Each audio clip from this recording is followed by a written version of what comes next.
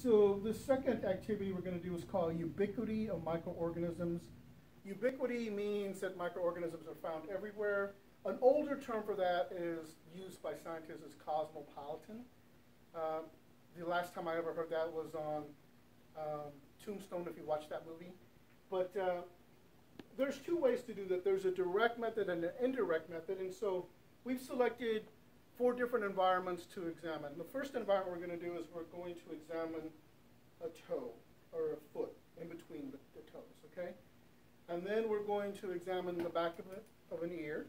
And then we're going to look at the bottom of a shoe. And then lastly, we're going to look at a dollar bill, okay? So anytime you're doing surfaces to study the microbiota, the microbiome, the microbial load of an environment, what you have to do is you have to make sure that that environment is as flat as possible. If it's not flat, you have to correct for that, for those curves, because you need to be able to select organisms that might be in that particular environment. So the way we correct for that is we use a sterile applicator stick and some physiological saline. Physiological saline is 0.98% sterile sodium chloride. It is isotonic, and so if you come in here and just get it wet. In microbiology, the term is wetted, and that is a real term. Not many people use it, but you can see I just get it wet a little bit. I wring off the excess saline at the very top of the tube, and then I'm going to come over here and just kind of swab in between the toes, kind of tickles. And once I do that, then I'm going to take this and I'm going to use the roll method. And so what I'm doing is I'm transferring whatever microorganism might have been on Olivia's foot, and I'm just simply going to roll it onto the surface of the plate. I'm not digging into the plate. I'm just gliding on the surface so that whatever might have been on the swab is now transferred to that particular plate. Okay? So we're going to continue on with Ubiquity, and this is Ricardo, and he's volunteered to do 2 different swabs, which would be kind of interesting because I think that you're going to see the same type of microorganisms in both of these sites. The first site we're going to do is the back of the ear, right? So again, I'll need a sterile applicator stick. I'll open that, take that, and then get it wet with physiological saline. Wring it out a little bit, get the excess off. Then I'm going to come back here, and I am going to swab the back of the ear, just like this. And then again, use the roll method. And so take the swab and just kind of roll it real gently on the surface of the plate. Again, that's going to transfer any microorganisms that might be on the back of his ear, which are probably, if you guys are thinking, oh, we're going to get a virus. No, we wouldn't get a virus.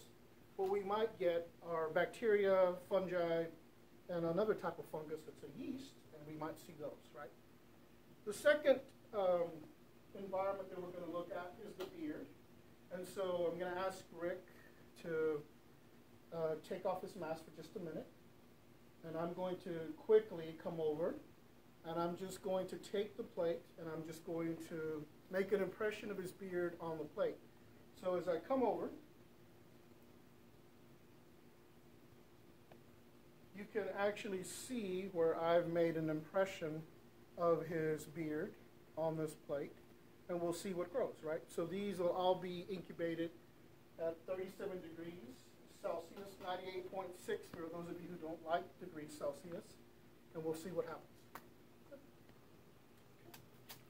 So we're continuing on with Ubiquity, and now we are going to do some sites, some environments that are going to have more soil organisms on them. And the first one we're going to do is we're going to do the bottom of Dr. John's shoe. And so again, because if there isn't a flat surface, I'm going to take a swab, going to get it wet with physiological saline, wring it out, then go in, and you'll notice how clean that swab is.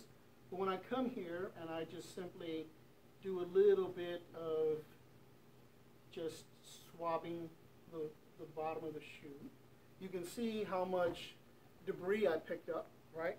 And so I'm going to use the roll method again.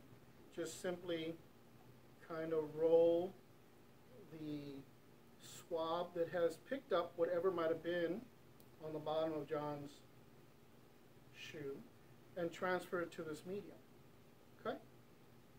And then we'll incubate that for 24 hours at 37 degrees Celsius. The last thing I'm going to do is I borrowed a dollar bill from Keith, and I'm going to go ahead and make a direct impression of that dollar bill. So dollar bills are a lot more contaminated than a $100 bill, and mostly that's because nobody wants to handle $100 bills, right?